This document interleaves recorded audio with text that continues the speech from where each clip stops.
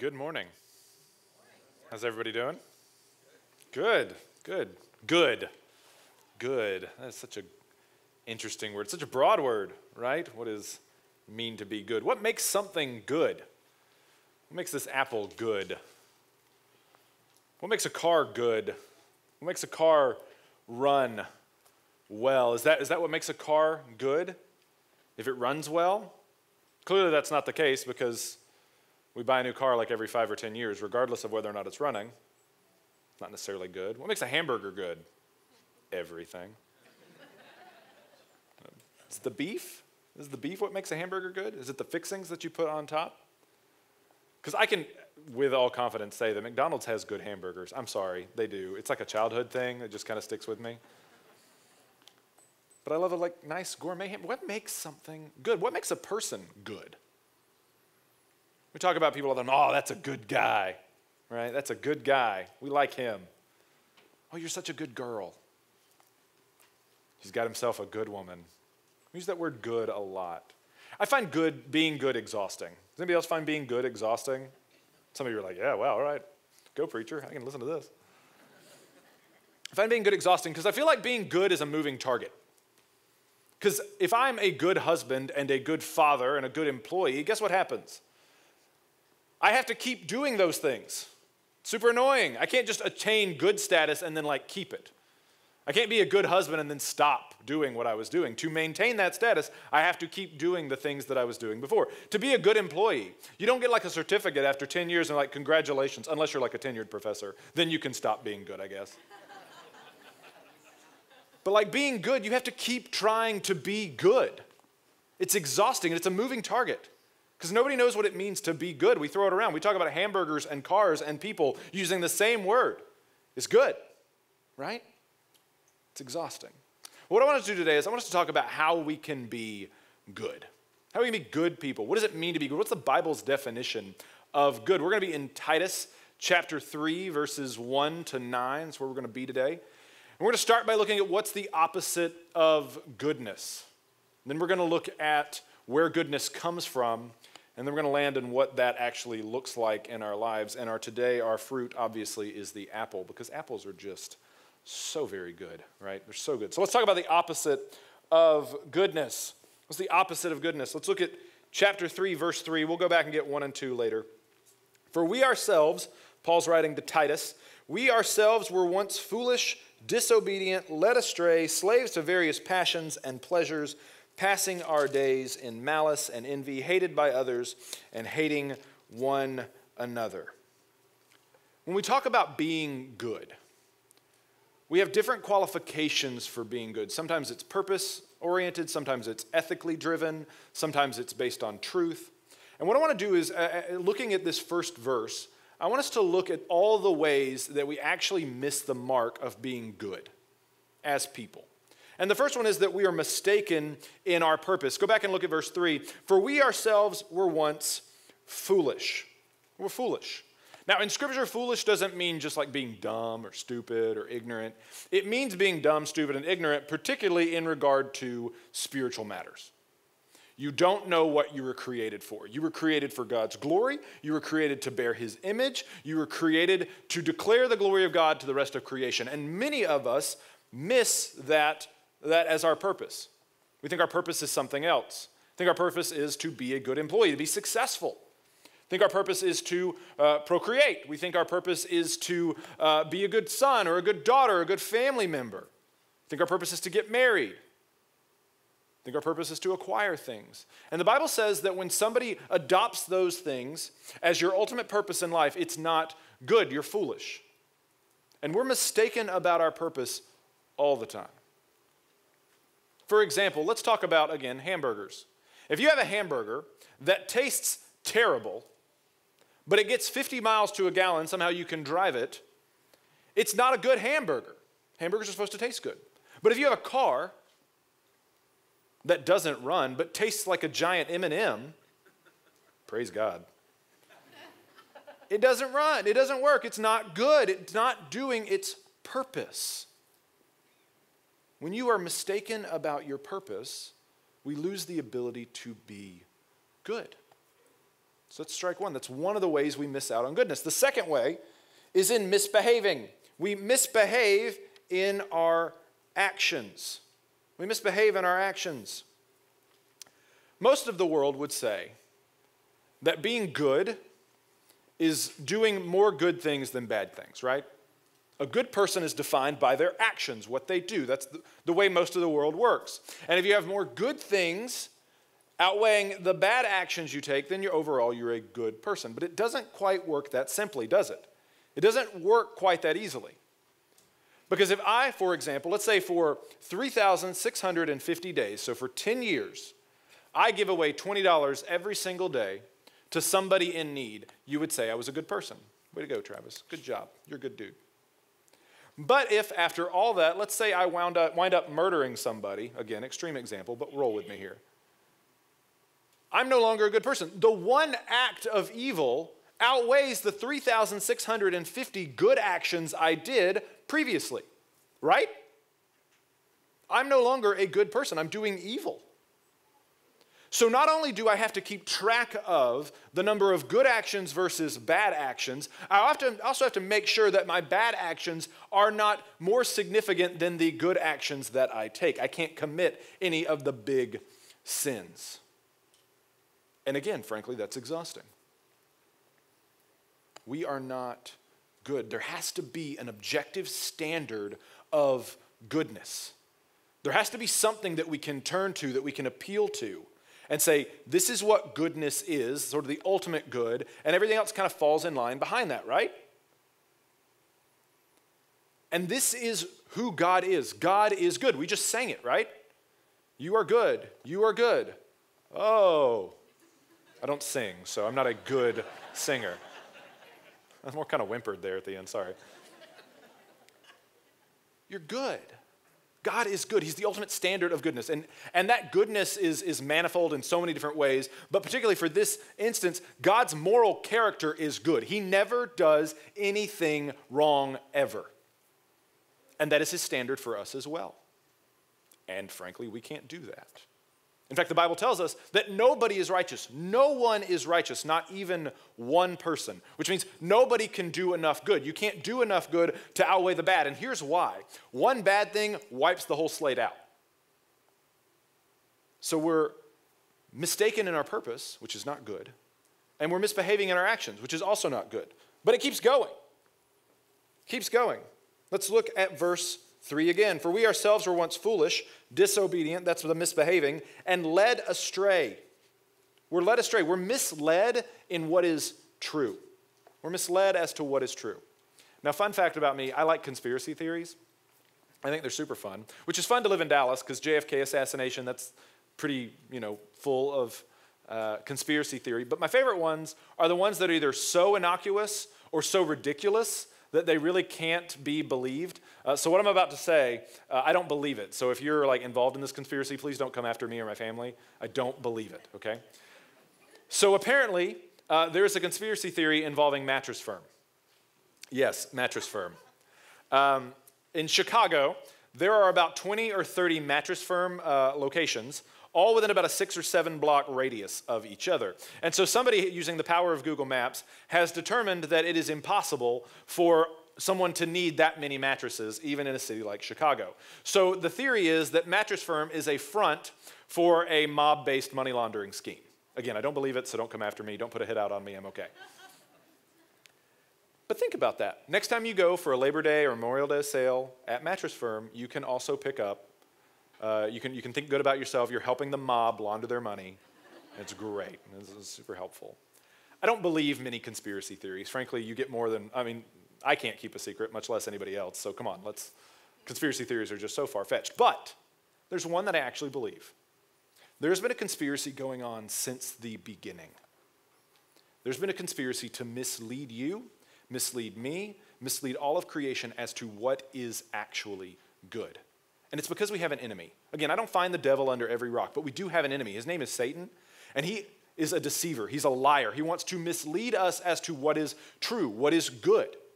So what he does is he convinces you, he convinced Adam, he convinced Eve, he convinces us that what is good is actually bad and what is bad is actually good. And he doesn't do it with everything. That would be too easy to figure out. He only does it with some things. He wants you to believe that God does not have your best interest in mind. In fact, he wants you to believe God doesn't really like you at all and that he's kind of distant from you. He wants you to believe that God does not want a relationship with you. He misleads us as to what the truth is. And we buy it. Now, at this point, a good Southern Baptist preacher would get into now we go into sex, drugs, and rock and roll, right? Because we've been led to believe that those are good things. Blah, blah, blah. There are deeper lies that you believe that create problems later on in those other things. What am I talking about? These are heart lies. These are lies that we believe in our heart. How many of you, and again, don't raise your hand. You can raise your hand at home if you want to, but the person on the couch with you is going to see you. How many of you believe that you're a failure? How many of you believe that you get a message regularly that you're a failure? Maybe you've got imposter syndrome. If you don't know what that is, it's when you're sitting in work or a board table or something, and you're just waiting for everybody else to figure out that you're actually not as good at your job as everybody thinks you are. I've got good news. Everybody around that table is thinking the exact same thing, okay? We believe we're failures. How many of you believe that if somebody really got to know you, they wouldn't love you? Even your closest friends, your spouse, children, if they really got to know you, they would loathe you and be disgusted by the person that you are. How many of you believe that? That is a lie from Satan. How many of you think that God doesn't actually want anything to do with you? He loves and died for everybody else, but not for you, because you're just too gross. These are the lies that we believe, that are pumped into us 24/7 from the evil one. We buy it. And I know we buy it because there's a whole bunch of self-help out there that's trying to overcome that stuff. We buy it. And what happens is that then leads to us being the last miss, the last way that we are not good. We're misguided in our passions. Let's look at the text again. For we ourselves were once slaves to various passions and pleasures. So this is where you get into the sex, drugs, and rock and roll stuff. Because when we believe those lies, you know what happens? We believe enough of them, and we believe them so often that we start feeling really bad about ourselves, which totally makes sense. I'm a failure, nobody loves me, nobody loves the real me, nobody wants to be around me. So I want to start feeling good about myself, because frankly, I don't want to feel bad about myself all the time. Some of the time, sure, but not all the time. And so I start looking for pleasure, I start looking for joy, I start looking for entertainment in things that might be good normally, but I explore it outside of what God has permitted for me, and I let my passions and my pleasures rule and reign in my life. And these things are intimately connected. There's a quote I read this week that when passion is satisfied, we have pleasure. When pleasure is desired, we develop a passion for it. Now again, there's nothing wrong with passions and pleasures, nothing at all. It's when we become enslaved to them. It's when they become our identity, our purpose, who we are. That hit that we need. I realized this about myself. Maybe I didn't realize this. Maybe I knew this before. But I realized this last fall, in the middle of baseball season.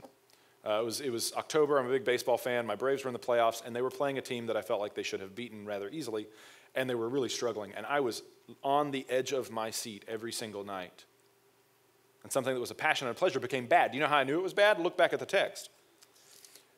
For we ourselves were once slaves to various passions and pleasures, passing our days in malice. I became angry, frustrated. My team wasn't winning. Envy, I was jealous because the team that they were playing, they'd already won enough.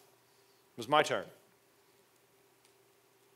Hated by others and hating one another. I became hateful. It was really terrible to be around. And I know this because my wife told me that she hates baseball season, which is 162 games long plus the playoffs. It's a long time to hate something. So we worked on it. I'm doing better. I'm recovering. When you look at the passions and pleasures in your life, are you jealous? Are you malicious? Are you hateful? Do you find yourself reciprocating hate? Look, passions and pleasures are good things, but when they rule our lives, we are misguided. And so you see all the ways that we're not good here. We're mistaken about our purpose. So if I don't know my purpose, then I'm not good. I'm misbehaving. If I'm not doing good things, I'm not good. If I'm deceived, I don't know what the truth is, so I'm misled. That's not good. And then I'm misguided by the very things that I'm calling good. I can become too obsessed with them, and then that cannot be good. People, we're not good.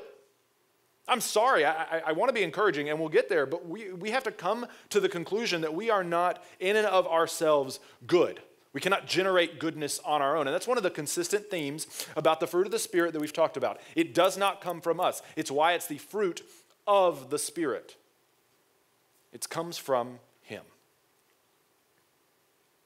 So what do we do? Well, let's talk about where goodness actually comes from. It's the origin of goodness. It's the origin of goodness. And I want to talk about apples real quick. So apples obviously come from what? Trees. Good, good. All right, now we're cooking. Seeds. There's seeds inside. Do you know what is inside the apple seed? Cyanide. Yeah, apple seeds. I appreciate that. What? That was awesome. A little call and response. I'll get into that. All right. So there's cyanide, a little bit of cyanide inside of every single apple seed. Now, cool fun fact, you have to eat like 200 apples worth, not 200 seeds, but 200 apples worth of seeds to actually like poison yourself. Don't worry if you've accidentally swallowed a seed. You're okay. You're not some spy that's trying to not give up any information. So cyanide in the seed. So how do we get this good, delicious, it's a gala apple, found that out last hour, gala apple from a poisonous seed? Well, if you plant it in the ground and you take care of it, guess what happens? You may not get a gala seed, a gala tree. Do you know why? Apples have to be pollinated from other apple trees. And there's a whole bunch of different kinds of apples out there. Do you know what the most prominent and only native apple to America is? It's the crab apple. It's also the most prominent, which means if you plant a little gala apple seed in your backyard and you wait 8 to 10 years, it takes a while to grow one, you will probably most likely wind up with a crab apple tree from your delicious gala apple seed. So how do we then grow gala apples, red delicious, what's the other ones? There's a bunch, golden delicious. My favorite one's the Granny Smith. I like the sour, it's good, tart. How do you get those? You graft them in. You take a branch from the gala tree that you already have, and you connect it to a living root system that's a tree, and now all of a sudden you have gala apples. It grows, and it spreads. I want you to look to your neighbor, look to a friend on the couch, whatever, and I want you to tell them, I'm a crab apple. I'm a crab apple. It's okay. We can admit it. I'm a crab apple too. In and of ourselves, we are crab apples. We're not good. We're not good. We have to be grafted in. We have to be brought into a living tree, a living root system, and that's exactly what happens in verse 4. But when the goodness and loving kindness of God our Savior appeared. So that goodness and loving kindness, those are the two Greek words we talked about last week that we talked about for kindness. Christetes and philanthropos. Same things. God sees our condition. We can't be good in ourselves. We're stuck. We're broken. We can't fix ourselves. And God sees us and He acts. His goodness and loving kindness appears. Let's talk about what this actually is. Verse 5, He saved us not because of works done by us in righteousness, but according to His own mercy by the washing of regeneration and renewal of the Holy Spirit, whom He poured out on us richly. Okay, check this out. God sees us. He sees that we are mistaken. He sees that we're misbehaving. He sees that we're misled. He sees that we're misguided. And rather than leaving us in that state, He actually does something about it. It starts with His mercy. It says, according to His own mercy. So it's not based on our works. It's not based on works we do, not works done by us in righteousness. God sees us. He responds to us, even though we can't do anything about it. His grace initiates. And it says He washes by the washing of regeneration. He washes us away. That idea of regeneration, that's that grafting in. You're a dead branch. He grafts us into the tree by faith. And now we are a part of a living system where we can begin to bear good fruit, good works. And we'll talk about that in a bit. Notice it says again, and renewal of the Holy Spirit. You're a new creation.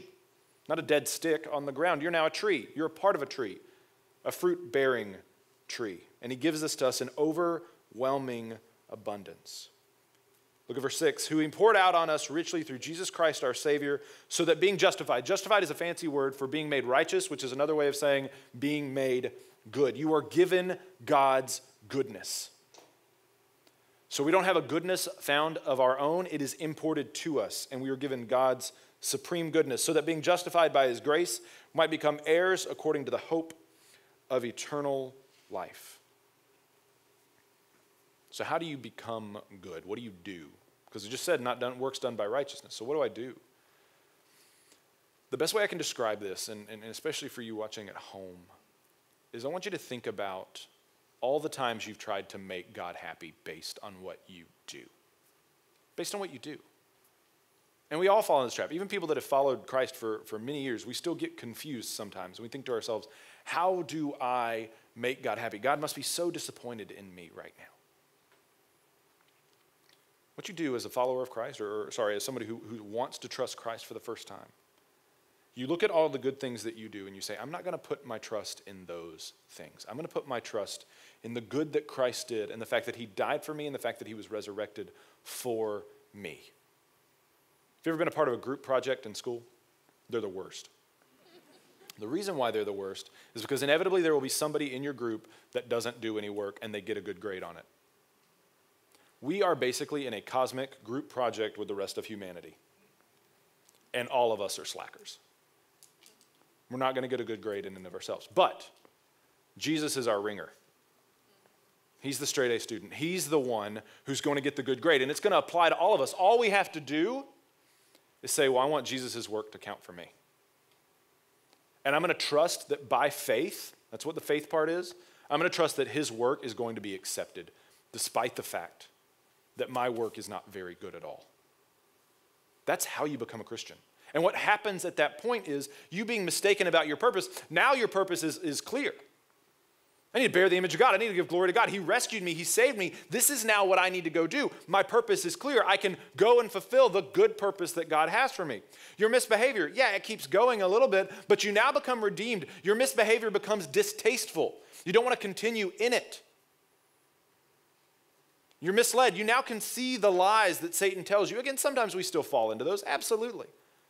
But now we know the truth of the gospel. And because we know the truth of the gospel, we are able to combat the lies with truth. We can say, nope, Jesus died for me. I know that he loves me and accepts me.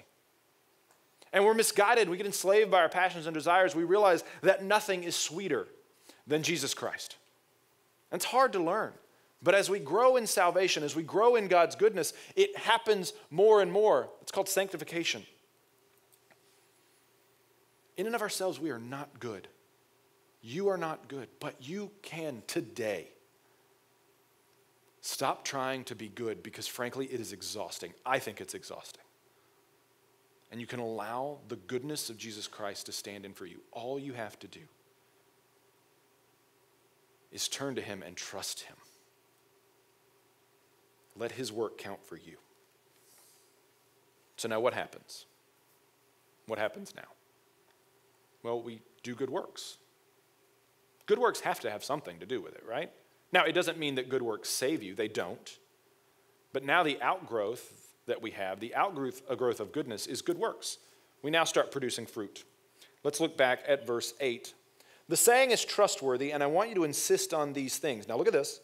So that those who have believed in God may be careful to devote themselves to what? Good works. And then look, he describes good works for us. He helps us out. These things are excellent and profitable for people. So good works aren't just anything that makes people feel nice. Good works are something that are profitable and excellent for people. Well, how do we define that? Well, in Scripture, what is excellent and profitable? That are things that bring people closer and closer to Christ, that give glory to God, that make his name great. Those things are excellent and profitable. And so we have to keep an eye out for what those things are. And Paul does us a favor. He tells us what to avoid, and he also tells us what to go after. He tells us what to avoid in verse 9. Verse 9, but avoid foolish controversies, genealogies, dissensions, and quarrels about the law, for they are unprofitable and worthless. Notice how he says that they're unprofitable and worthless, comparing it to the worthwhile and the profitable from before. So I'm going to lump three of these things together. Three of these things, it says, avoid foolish controversies. I'm going to leave out genealogies for right now, dissensions and quarrels about the law. All of these things have to do with somebody else. Controversies, dissensions, quarrels about the law, quarrels about what's fair. always has to do with something else. We love to look at other people. We love to be obsessed with what other people do. It's because we love controversy, frankly. It's why reality TV is so popular. I feel better about myself when I look at the train wreck that is everybody else's life. We're a comparative people. It's how we try to determine what is good, right? I'm a good person because I can compare myself to all the people that aren't good people. And this gets you sucked into controversies. It gets you sucked into arguing about what's fair, and it sucks you into dissenting. Because when something's not fair, we whine and complain about it. That's the dissension part. And we want things to be fair, unless, there's a big caveat, we're the ones who are getting to take advantage of the fact that things aren't fair. Then we get frustrated when people want to take that away from us. And Paul says to avoid them. That is not what is worthwhile and profitable. Stop worrying about everybody else. I sound like my dad right now. My dad always told me that. Stop worrying what everybody else is doing. If everybody else jumped off a bridge, would you, right? It's the same principle. Why are we so obsessed with what everybody else is doing? When you look to God for your source of goodness, for your identity, for who you are, you don't have to worry about what everybody else is doing. Paul also mentions genealogies in the passage. Romans, Greeks, they were obsessed with people's bloodlines, where people came from. We are also obsessed with where people come from.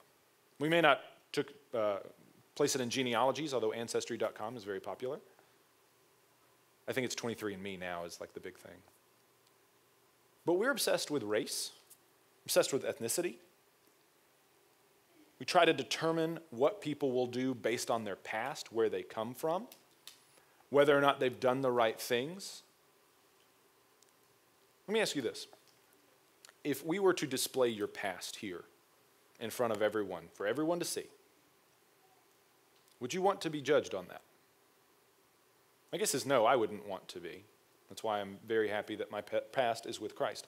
Paul's saying, look, stop worrying about so much about everybody else and stop worrying about where everybody else is coming from. In Christ, they are a new creation. So that doesn't mean you forget about the past. It doesn't mean you don't be smart. What it means is Jesus Christ has accepted you despite your past. And so we do the same. Now let's look at what we're supposed to do. What is goodness? What good fruit should we bear? Let's go back to verses 1 and 2. I said we'd go there. We're going to go there. Remind them to be submissive to rulers and authorities, to be obedient, to be ready for every good work. Basically, Paul's saying be a good citizen. Be a good citizen. Be somebody who makes the society you live in better. It's hard to do. In a couple weeks, we're going to have an election. I don't know if you knew about that or not. I think it's on the news occasionally. They talk about it. And about half of us are going to be happy with what happens, and about half of us are going to be disappointed. And maybe there's another half of us, I know the math doesn't add up, that doesn't feel like there's a good ending either. Either way. We be a good citizen regardless. We submit to those in authority, even if we don't like the person. Part of being a good citizen isn't just trusting that those in charge are going to make society a good place. It's us as believers. And Paul's writing to Cretans. Cretans who lived in Crete, that's where they get the name from. They didn't like the government. They were constantly rebellious.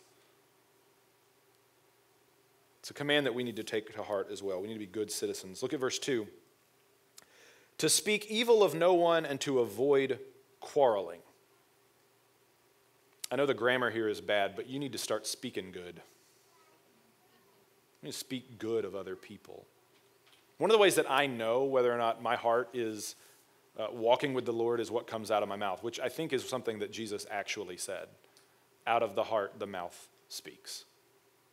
You can probably judge, especially if you're a verbal person like me, you can tell where you are with the Lord with what comes out of your mouth. Do you speak kindly to people? Do you speak courteously? Do you avoid quarreling? Do you speak evil of no one? When somebody leaves, do you then talk bad about them? What comes out of your mouth? One of the measurements of whether or not our heart has been transformed is what comes out of our mouth. And then there's also good actions. We need to do good as well. To be gentle and to show perfect courtesy toward all people. To show perfect courtesy toward all people. What are your actions like? When people are around you, are you a good person to be around? Are you courteous? Are you kind? Are you gentle in your speech? Are you difficult? Are you hard? Do you enjoy being those things? If we've been grafted into the tree, and we've left behind being mistaken, we've left behind misbehaving, we've left behind being misguided and misled, then we'll start bearing good fruit, good apples that are nutritious for people. When they come into our life, when people take a bite out of your life, are they getting the sweetness and the goodness of Jesus Christ? Or are they getting the bitter fruit of a crab apple?